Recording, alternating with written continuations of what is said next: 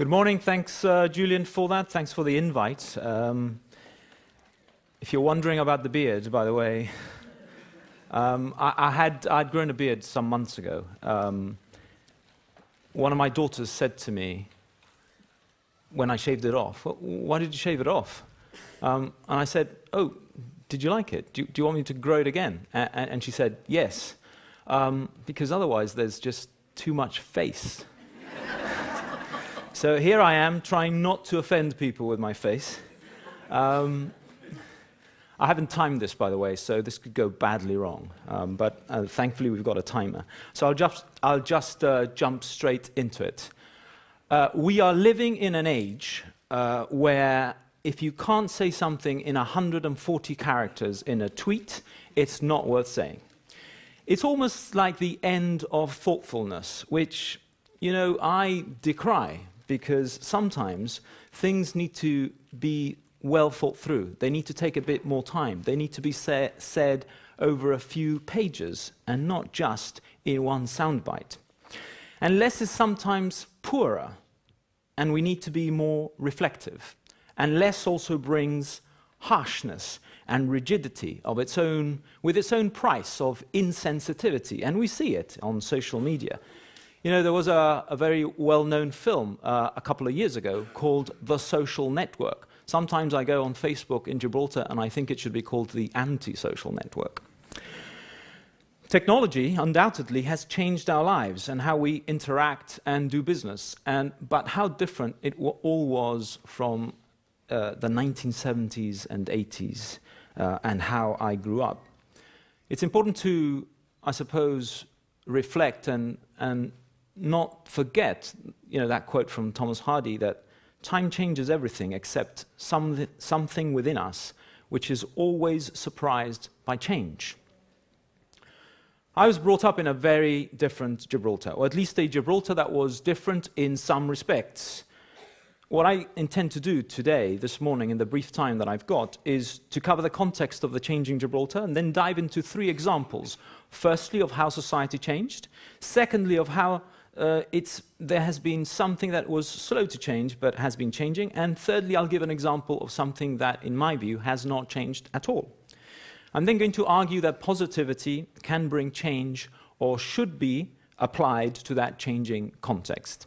But first, let me take a snapshot back into history and that nostalgia of the Gibraltar of the 1970s and 80s, where I grew up.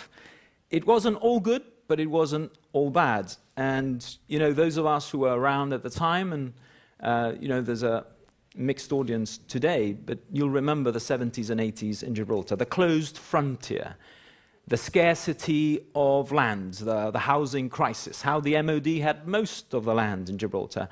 You know, I remember as a teenager, the Commonwealth Park was, as you know, there was a hockey pitch, the NOP. It was guarded by, it was locked up by the MOD. We used to jump the wall as teenagers, go and play football. From time to time, the Navy on duty would realize that these pesky teenagers are again playing football, so he'd come with his Alsatian and throw it at, you know, put the dog onto us, and then we'd jump the wall and escape again. And that was the kind of Gibraltar I grew up in. Europa Point, you know, Rosier Swimming Club that we couldn't go to, Nuffield Pool, again, we couldn't go to. It was a very different Gibraltar. There was water at Montague Pavilion instead of housing. There was water at Shepherd's Marina instead of Ocean Village. And there was, as you all know, instead of Safeways or Morrison's, there was a road beyond Chiltern Court with a barrier that, again, we couldn't get through. And there were Moroccan workers at casemates, as you know.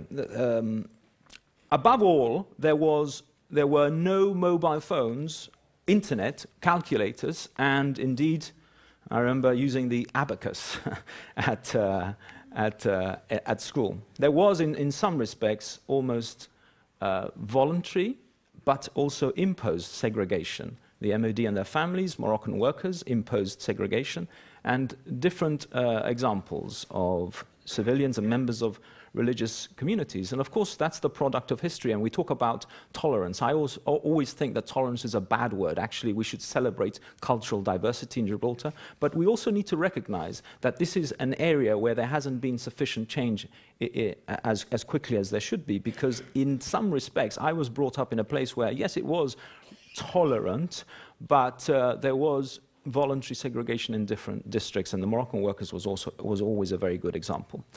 There were 4 factors, in my view, that made things change. The physical barriers fell in 1982 and 1985. The frontier opened for pedestrians and then for cars. Education, how youngsters went to the UK in larger numbers. There was an economic shift that made Gibraltar much more cosmopolitan, from the MOD to the private sector. And there was a mix of nationalities that came in the private sector. And you see that, for example, in the gaming industry. All that and new technologies brought new pressures, though, challenges and opportunities. But it did, of course, bring that change. So I'm going to jump into those examples that I said. The first example, how society has changed very radically. In the area of social media and young people, I've got daughters. Have you ever tried to get teenage daughters to call each other on a landline? Well, they don't do that anymore. You know, sometimes I'll say to one of my daughters, well, you know, are we going to do something? Well, I'm not sure. I'm waiting for one of my friends to say whether they are going to answer. And I said, well, have you spoken to them? Oh, yes, I've sent them a message, but it's delivered but not read. Well, why don't you give them a call? Oh, no, Dad, we don't do that.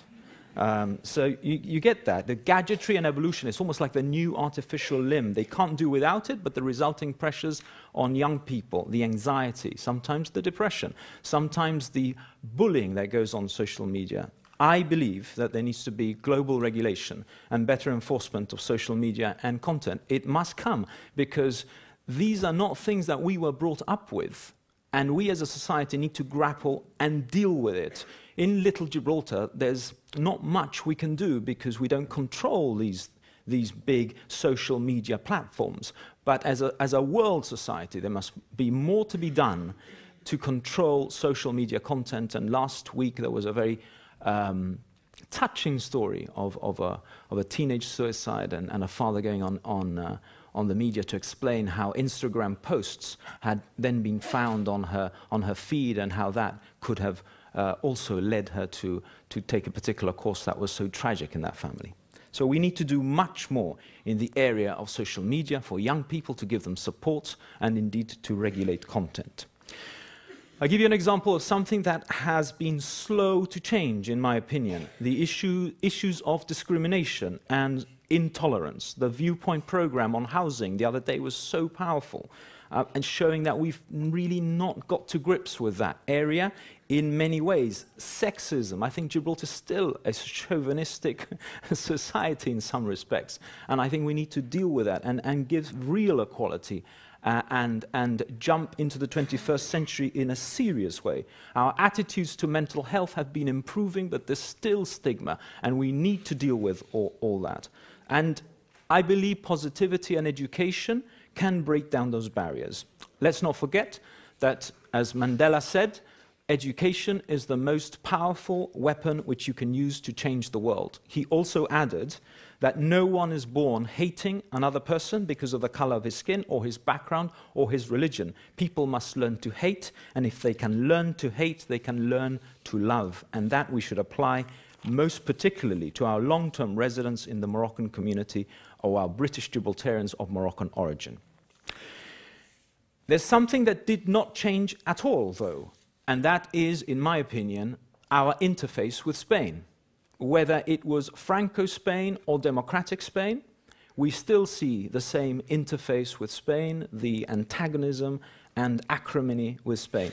And that I regret, because there is a need for positivity to achieve what we call convivencia, that cohabitation where we finally recognize and respect that we are cohabiting in this piece of Latin Mediterranean southern Europe without claiming each land, respecting our human rights, and allowing and recognizing that this small territory does not represent a threat to modern Spain, and that we enjoy going to modern Spain, but that does not make us want to be Spanish.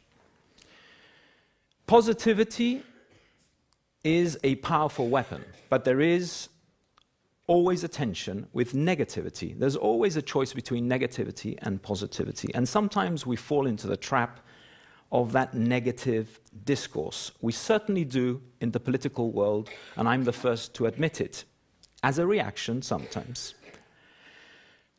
We need to try as much as possible to present a contest of ideas and hope, because we need to have that bravery and audacity of thinking that things can actually change. Julian mentioned that I started in politics a long time ago, and indeed, and I took a break, and I came back to politics because in many ways I remain an idealist, and I believe in our future. You know, I guess I could have stayed in the comfort of my living room. It was certainly more sheltered. There was no name-calling. Well, actually, only sometimes. But changing things is not easy. But for me, getting involved was the only way to try to effect change. After all, it was Gandhi who said, "We must be the change we wish to see in the world." Audacity. Audacity is a word I like. The audacity of thinking that something can change. The sheer gall of believing, the view that things don't need to stay the same, that the norm is not permanent, that what has been done for decades wrongly is not our way of life, but is a shackle to be abandoned. The audacity of thinking that we can do better. The audacity of believing and hoping for a better day. I have not stopped believing in the idea that things can change and that we have a bright future. There is far too much negativity and far too little positivity. Far too much despair and too little hope. Far too much introspection and far too little vision. Far too much caution and far too little radicalizing change. I believe in the politics of hope, of giving our people hope that things will change, that we are up to the challenge, that we can create opportunities for everyone, from the small business owner in Main Street to the MOD worker, from the young person who left school at 16 to the returning university student. The standpoint of positivity, in my opinion, is crucial, that we have a clear and positive vision for the future, that we represent new and exciting ideas, that our vision is sustainable, that we are not just telling people what they want to hear, but what is in the long-term interests of our community. It is positivity and not negativity that will win the hearts and minds. And that is the task we have. I read a book last year called The Path. It's a revealing book. I recommend it. It's a book that talks about the ripples of change, how little things can change things. When you smile to people, it ripples across society, where little gestures ripple across society. From small human interactions to big gestures.